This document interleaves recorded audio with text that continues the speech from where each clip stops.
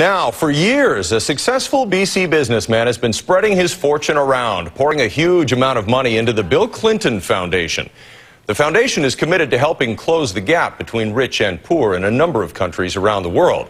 And tonight, we can show you where some of that money is going. Here's Deb with NewsHour Insight. Yes, Chris, the man's name is Frank Giustra, and he is working with Bill Clinton in what they call a sustainable growth initiative, financing eye clinics for the poor, promoting better nutrition for children, and helping local farmers grow organic and sell internationally. Our Brian Coxford recently traveled to Peru, where Bill Clinton was checking on the progress of some of their investments. The patients in this Peruvian clinic all have something in common. They have cataracts, and without treatment, they could become totally blind.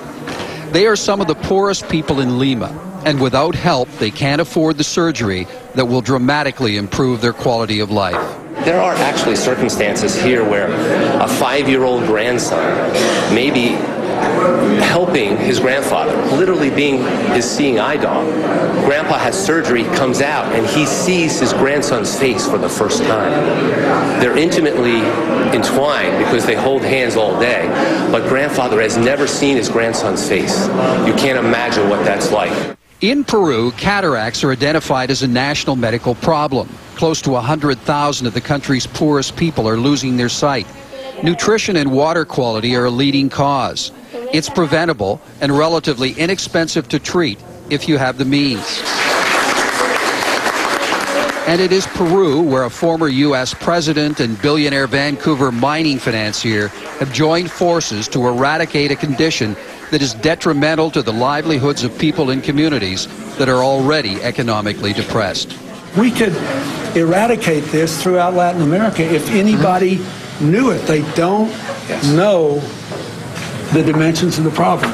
This is one of 12 clinics countrywide financed by the Clinton Giustra Sustainable Growth Initiative. In 6 months, 5,000 patients have regained sight. The goal is 50,000. The $10 million bill under the Clinton Foundation is being shared by Canadian Frank Giustra and Mexican billionaire Carlos Slim. Pretty gratifying to hear these results. Oh, absolutely. It's seeing it that, just makes it all worthwhile. Lots of people who will see their families again. Yeah, absolutely. And can be productive. Can work. It has been a blessing from God, because I was losing the willingness to live. I suffered a lot. I suffered because I felt I was not useful anymore. Clinton and Giustra have brought their millions of dollars to Peru in an effort to close the gap between rich and poor. And they're doing it by attacking problems that are synonymous with the poor, which is about half Peru's population. Things like child nutrition, medical problems because they can't see a doctor, and raising the standards of the product in a farmer's field so they can be sold abroad. While in Lima, the Giustra team announced another initiative. He and 5 mining companies are pumping millions more into a child nutrition program to help marginalized moms. He's been heavily involved with mining for many years. And he came to me and said, a lot of miners I know want to contribute to the well-being of the communities where we operate.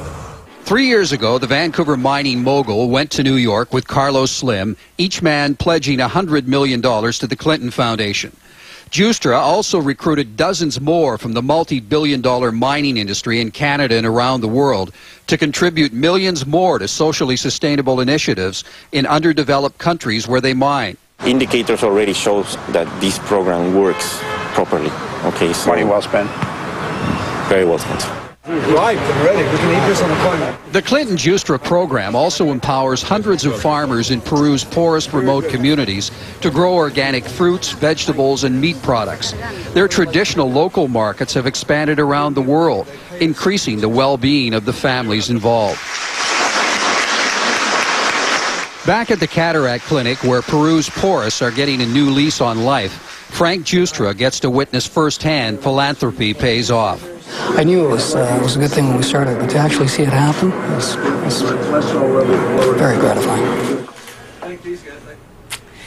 Clinton and Justra also have social initiatives in another South American country, and tomorrow Global BC will follow them to Colombia, where they will launch a $20 million fund to help small businesses that need seed money to grow.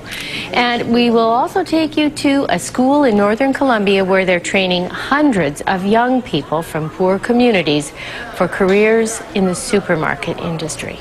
Something that they would never be able to do without this help. Chris, that's tonight's Insight.